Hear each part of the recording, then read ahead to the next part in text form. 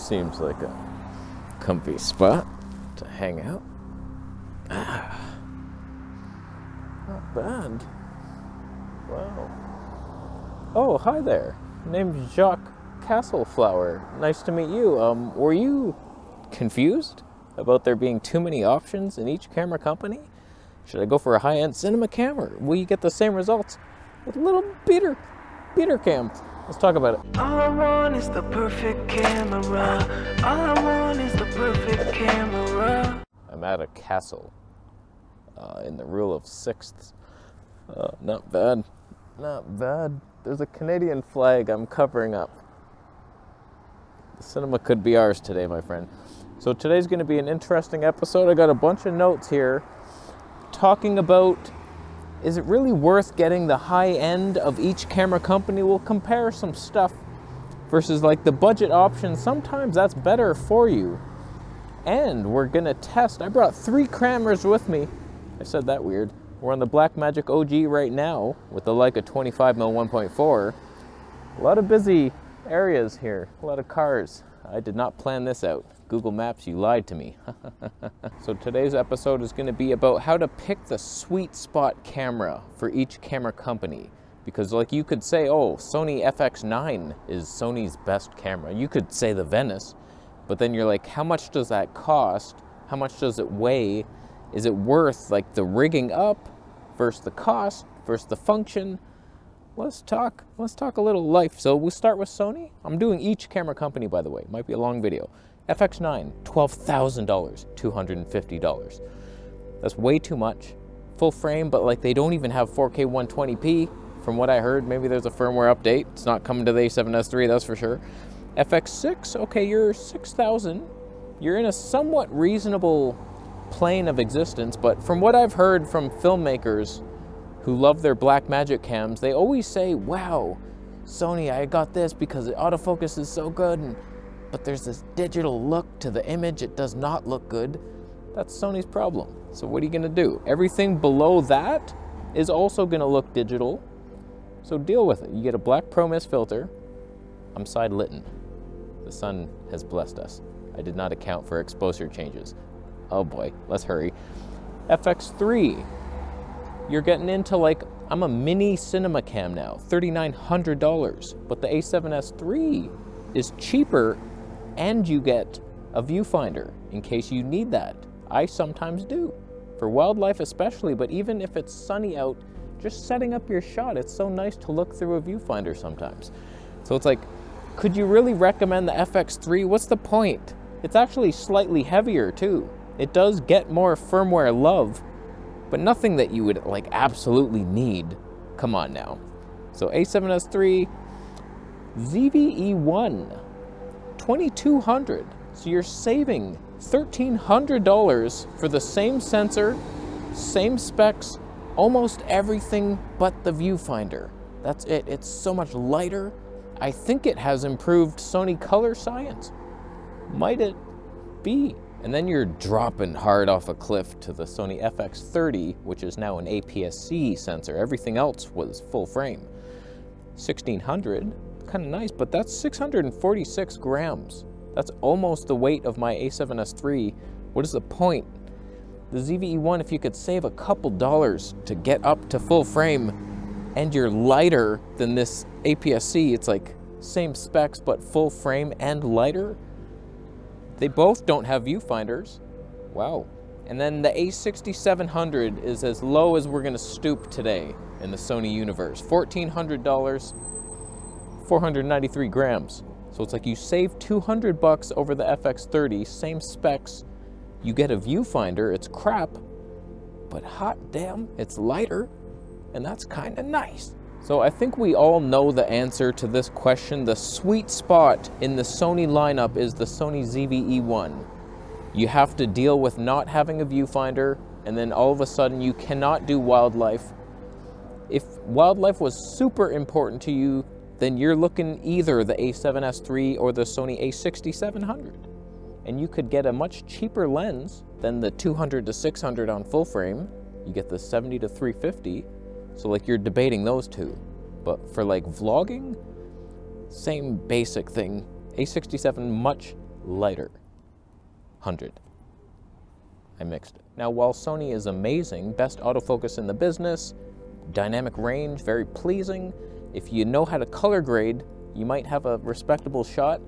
They're known for having bad colors, terrible stabilization, and strange ISO performances. The best at high ISO, but getting up there, like even 3200 on A7S III can be like, wow, that's bad already. Micro Four Thirds outperforms you. That's embarrassing. But there are workarounds for Sony reptilian losers with green skin. If you can color your face better, work on those skills. And then if you don't mind using catalyst brows sometimes, you have like the best stab, it just takes a lot of extra time. And like learn how to light your scene better, Sony's a decent shot. Let's switch. I'm in the rule of half once and facing the wrong way. Oh, that's good times. Now we're on the Canon EOS R in 4K with the Zeiss Planar 50mm 1.4. Stop down to 25. 4K, worse than APS-C, but sharp if I'm in focus, which is very unlikely. When it comes to the Canon universe, I swear, man, you're starting with the Canon C500 Mark II Cinema Cam, top of the line. Ow! This is the worst sweater. It pinches my beard. Don't look to the left, you piece of shit. $11,000. Unbelievable. I saw an ad today for this camera, and it said, make me an offer. I'm like, how much is it? He's probably gonna reply with, I don't know, man, make an offer. It's like 400. C300 Mark III, 9,000. Like, Canon wants you in this cinema line, but it's so ridiculous and not even beneficial to your life.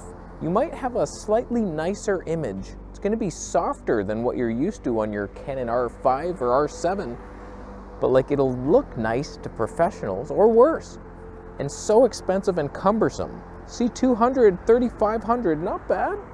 You get raw 4K, but those files are huge. Good luck. You have to build a whole world around just holding the files. And you need a whole wall of SSD drives. Can you afford that? The strange thing is, if you go to the C70, $5,300, more expensive than the C200, and you lose quite a bit. You lose some stuff.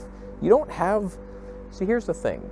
You're looking at like a Canon R6 II, you have animal eye detect and video, everything's great, dual pixel autofocus, you're laughing.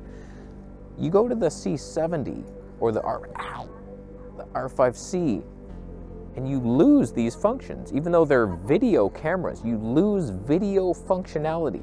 That's so just embarrassing by Canon. The hammer. I'm at a castle. You're not even allowed in the parking lot. I'm praising you. By the end of this list, someone's gonna buy something. I'm thinking of it. Relax.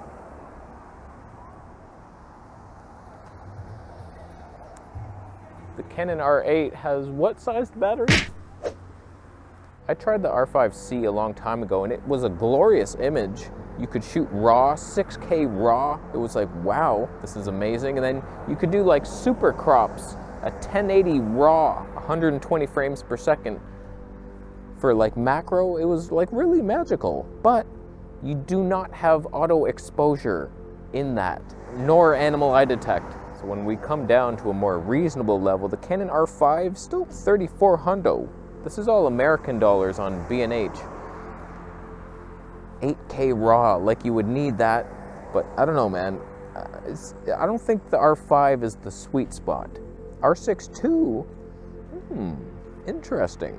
You have like almost everything you would want as a videographer, even more than you would ever need, false color and stuff. But like you have 4K 60 with no crop, HD 180, both have autofocus, there's nothing weird happening, you can shoot in log, there's nothing removed from you, like the iPhone. Oh, I'm log. Oh, you want to do slow-mo? Oh, sorry about that. Do you mind if we over-sharpen your face and turn it to plastic? Ow. I do mind. Canon R8. Same sensor as the R6 II. You get almost everything except a battery.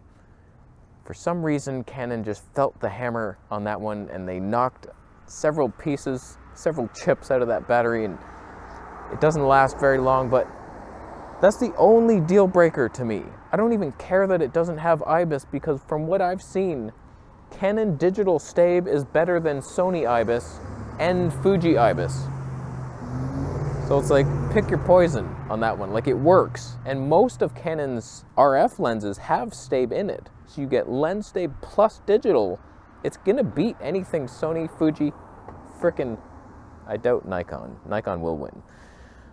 But R8 for $1,400 and being the lightest full frame we even know of? Wow. And the last one on this list, R7. Same money as the R8, but APS-C, and it's heavier. You get the battery back, but you lose half the sensor size. And so what about your 2 card slots? Give me one of your cards, I'll mail it to Japan. It's not even a joke. It made no sense. So with the R6 II being $2,500 and the R8 being almost the same thing for $1,400, I think R8 is your sweet spot camera of Canon universe. I'll be honest with you. I got this lens, 50mm 1.4. I shoot it in 1080p. It's okay. It's okay, but when you punch on in to 4K, you get the magic. My God, but it's such a crop. I just have to think that the R8 in full frame 4K would totally outdo this thing. In fact, let's just switch to 1080p for a second. Okay, first, how about we turn off enhanced stabilization for some reason. Oh God, I hate my life so much.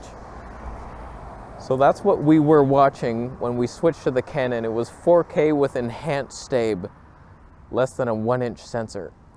I was doing that for the hyperlapse through the woods, which didn't even work, and then I forgot to turn it back. Oh, I hate my life. So now we're in 4K. Ow. Let's switch to 1080 now to see it, and then we'll talk about the next company. Okay, now we're in 1080. I didn't move the camera just to keep it with the same crop, so we'll talk about the next camera company in this mode, and then I'll bring it closer for a more respectable image, and then we switch on to the Sony with something else. So I think Canon R8 is your sweet spot for the money. Not bad, Canon. Wish you had that battery in there. Just a side rant on the battery. This Canon EOS R battery, even though it's getting low now, I use it for like a week straight, like 20 videos. Like, it's so nice to have that. You have no idea. It sucks when you're like always thinking, oh, am I gonna make it through even this video? Give me some less stress. Now, when it comes to Nikon, you have almost nothing. In fact, I only wrote down your ZF because it's the only full frame camera you have with the flippy screen. Ow. $2,000. Not bad. 4K 60 with a crop, and you have photo dials. It's a photocentric camera. It really hurts that that's like our only option for Nikon at this point. It would be glorious. I just watched my old Nikon Z50 versus Fuji X-T4 review, and I preferred the Nikon in every way. It made me wish that I had pounced on the Nikon Z30 when I saw it for like 500. Because now it's like 800 plus tax or something stupid. I saw a used one, it was so cheap, I was like, I should just buy it just to have it. In the future, I might get something for it. So I want to be in Nikon. Are you hearing me, Nike?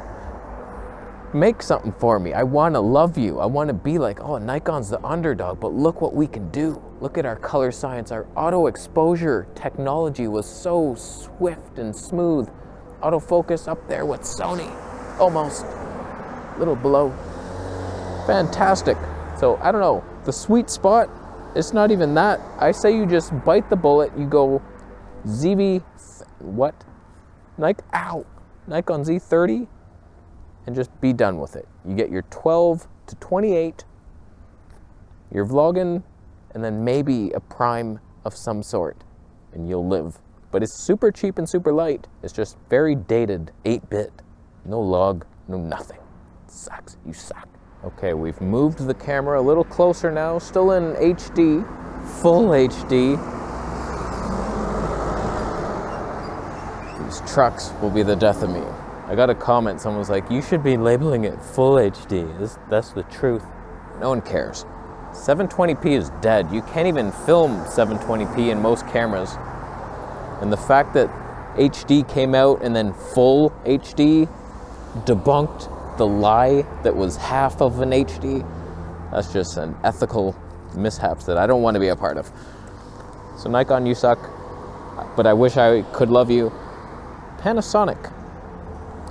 You got basically two options. Your full frame with your S5 II, 4K 60 with a crop, 2,000 bucks, okay. Or the G9 II, 1,900, $100 less for 4 times the smaller sensor, but you get 4K 120 and HD 300, but no autofocus. And in both cameras, you have oversaturated reds for some reason. You put a lot on and you're just like, what happened there? Oh, there's a beautiful red tree. I should have filmed near that. Oh, that hurts. That hurts. Are you sick of the castle? I'm not moving. In my opinion, if I was offered both of those right now, Panasonic Pony of Hope shows up and he's like, sir, you can pick one of these. I think I will have the... Ow, you bit me. You son of a bitch, get out of here. I would 100% go for the G9 II. It's not even a funny decision here. It's not even a debate. Thank you for ruining that exposure or enhancing it. No, we're clipping. G9 II with the superior specs, beautiful slow motion, and Leica glass. I mean, I know S5 has the more expensive real Leica glass. These are just like fake Panasonics with a Leica name on it. I don't mind that at all. It's fantastic, actually. So like 100% G9 II is your sweet spot. We're waiting for the GH7, might be nice, but like anything else in Micro Four Thirds is just stupid to think about. A GH6, good luck selling that one. Okay, let us switch it up a notch to Sony with a little Zeiss fun. Sony, auto focus. Why, thank you. We're on the Zeiss 35mm 2.8, stopping down to 24. Hopefully the castle is in your heart. We only have a couple more options, really. I think I've mentioned the big companies that are worth buying into. When it comes to Fuji, you have the worst stab in the business. It hurts the soul to even say that because you have a smaller sensor than full frame. Nikon full frame is better, IBIS. Panasonic way better. Sony better with active stab. It's sad, I don't understand it. XH2S is $2,500 and you have noisy 240 frames per second. Autofocus somewhat jerky and unreliable, and the auto exposure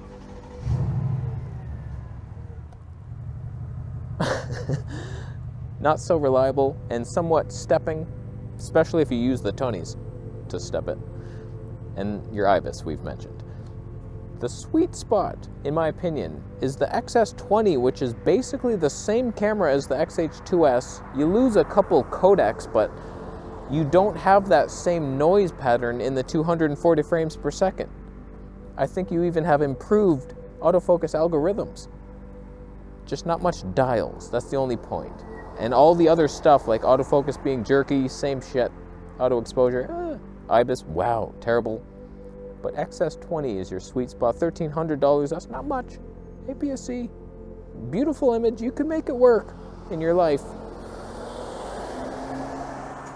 How come everyone speeds up at right here? When it comes to OM system, I know I'm harsh on them, I don't know why I come off way harsher than I need to be. Like, I had a dream, like a couple of weeks ago, Gerald Undone was like, you know what, you're a bit harsh on them. I'm like, yeah, I don't know why. Like, I remember saying, like, Olympus, like, utter trash image. And then I'm looking at what I used to get with it, and it's like, it's a beautiful image. What are you talking about? Like, the 4K 60 on that OM1 is beautiful. For wildlife, like, I'm totally happy with it. It's 10-bit. Decent. It's just when you go into the HD 120 and 240, they force you into this over sharpened image, which it looks okay, but like that's what we want to get away from as filmmakers, or people who sit in front of castles pretending they live there. We want to get away with this over-sharpened image because it's nasty, it's smartphone-ish. So like that's why people are loving the iPhone 15, because they get log now and they can shoot without plastic faces and over-sharpened tones, but you can't do it in slow-mo, so it's like, don't limit me. So the OM1, $2,000. I've noticed that Olympus has always been kind of pricey. All their lenses are like pretty high-end there. I don't know, man, like they charge you money for it, but like you get the best IBIS in the business. The color science is only surpassed by Canon. It's right up there with like, wow, that is a natural look. That's what colors should mean to me. Colors, boom. 24p has no autofocus, that hurts. And your prices are insane. But like OM1, you could do worse. I would run this whole thing. It's just the autofocus was less reliable than the EM1 III. Ow.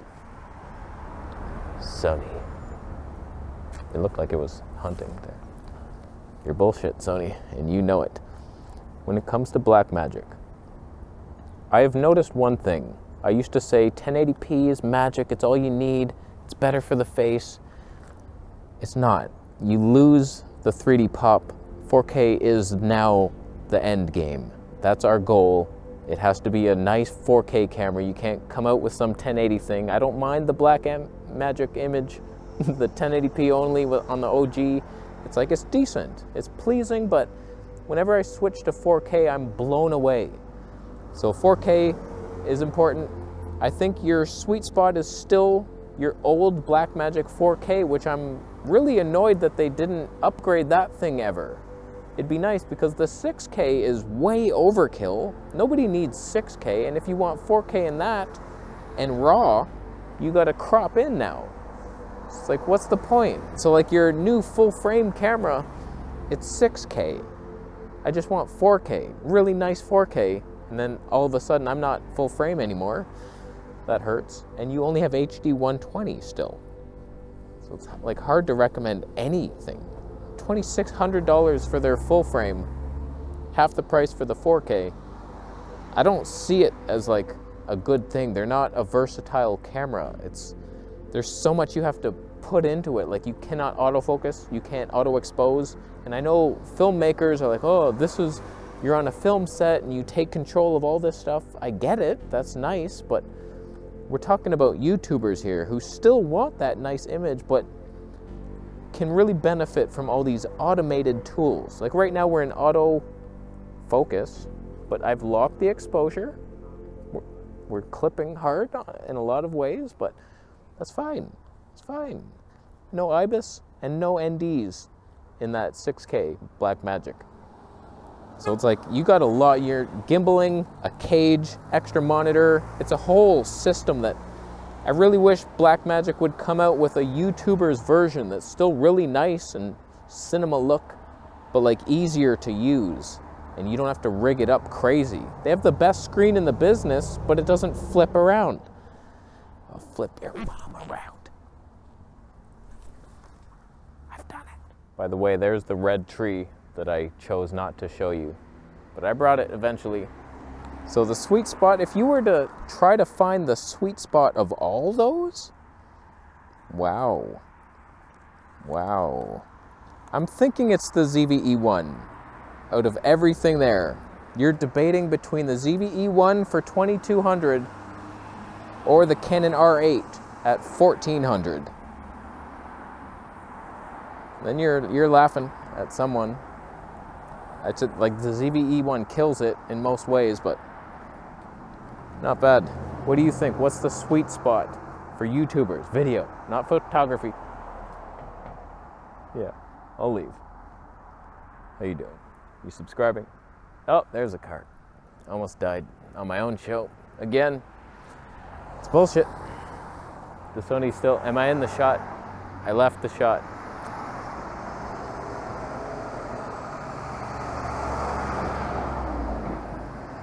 Nice 3D pop. That's what you're seeing now, even though it's 5.6. I'll go home.